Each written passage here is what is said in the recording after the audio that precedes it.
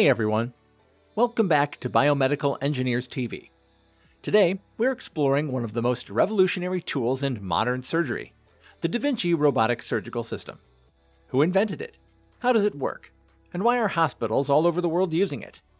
Let's break it all down. Let's look into the beginning of the Da Vinci surgical system. The Da Vinci surgical system was developed by Intuitive Surgical, a US-based company, and it received FDA approval in 2000. But it actually started in the 1980s as a Department of Defense project, designed to allow surgeons to operate remotely on soldiers in battlefield conditions. Intuitive later transformed this military concept into a tool for civilian hospitals. The name Da Vinci obviously honors Leonardo da Vinci, who not only designed early robotic devices, but also studied human anatomy extensively. So, how does it work? The Da Vinci system enhances a surgeon's capabilities by combining robotic precision with human control. And here's the key point. The robot doesn't operate on its own. It's completely controlled by the surgeon, who sits at a special console and manipulates instruments inside the patient's body. The surgeon's hand movements are translated into smaller, more precise movements by robotic arms. It also offers a magnified, high-definition 3D view, which improves visibility and accuracy. Let's look into the components of the Da Vinci system. Surgeon Console.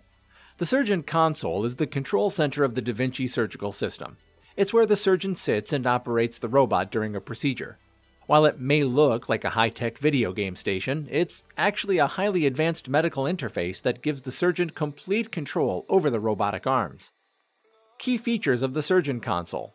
The first key feature is 3D high-definition vision system. The console provides a magnified 3D view of the surgical area, up to 10 times magnification.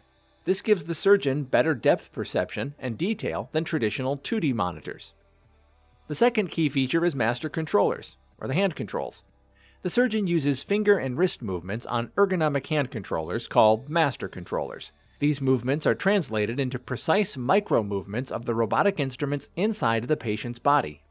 The third key feature is tremor elimination and motion scaling. The system filters out any natural hand tremors, ensuring steady instrument movements.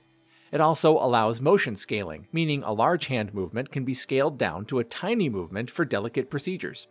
The surgeon uses foot pedals to control various functions, such as switching between camera and instrument control, energy activation, or camera focus. The console is designed for comfort and ergonomics, reducing fatigue during long procedures. Patient side cart. This part holds the robotic arms, which are attached to surgical instruments. The arms carry out the surgeon's commands with extreme accuracy. Vision system. A high-definition camera gives a magnified 3D view of the surgical field, better than what the human eye could normally see. Let's look into the application of the Da Vinci system. The Da Vinci system is used across many surgical specialties. Here are some of its main applications. Urology, especially for prostate removal. Gynecology, such as hysterectomies. General surgery, like hernia repairs and gallbladder removal. Cardiac surgery, including valve repairs. Colorectal surgery, for treating cancers or blockages.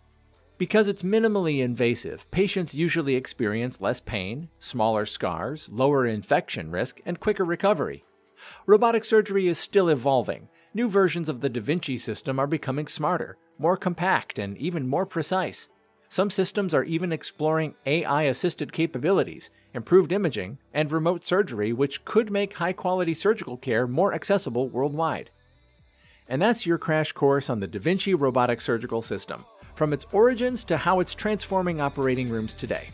If you found this video helpful, make sure to like, subscribe, and hit the bell icon for more deep dives into the tech that's shaping our world. I'll see you guys in the next video.